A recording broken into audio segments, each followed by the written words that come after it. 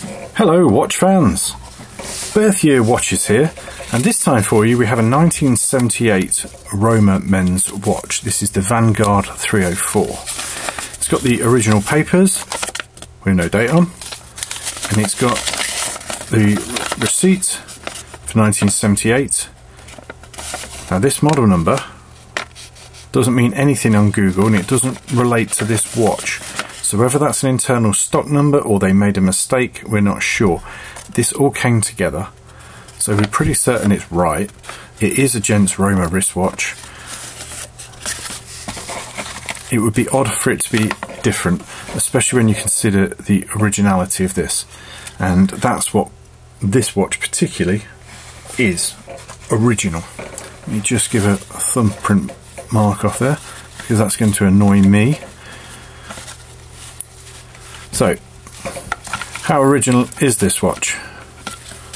Well, box and papers is one thing.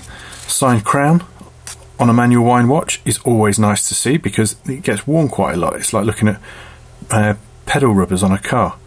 They get worn quite a lot the more the car's worn. This has the Roamer buckle. These are very rare. You don't see these very often, so we suspect this strap, which is old, maybe the original too. It's not signed, but why would we take it off? There's all the model numbers on the back. It's a press-on case back. It's not the Roamer press-through case. As I say, it's a manual wind movement. It will have been made before 1978, obviously, but a few years before, because they stopped making in-house movements, and this is in-house. This is a Roamer movement. They stopped making those in 1975, so it was maybe built and kept in stock for a little while. All good condition, only very, very minor marks, and what most people would call collector condition when you've got all this with it. Roamer watches aren't terribly expensive.